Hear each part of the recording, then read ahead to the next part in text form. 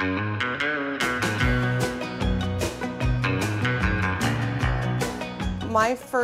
first time I was ever in New York was on my first movie, which was shot in New York. It was called Tempest, directed, written by Paul Mazursky, and I was playing John Cassavetes' daughter and Jenna Rollins.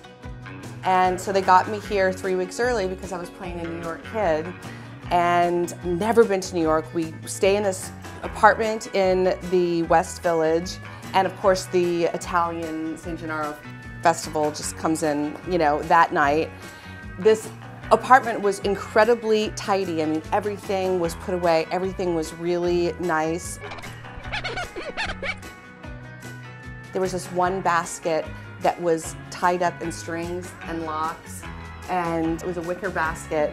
And you cannot do that if there is a 13-year-old girl and a 14-year-old boy, my brother. It's just asking. We did everything we could to get into this basket, and we finally did. What was inside of it? What do you think was inside of it?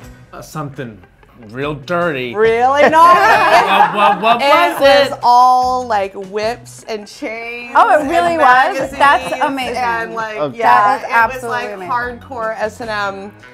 Welcome to New York. Yeah, that was my Welcome to New York story. Young Molly, welcome to New York. Wow. New York.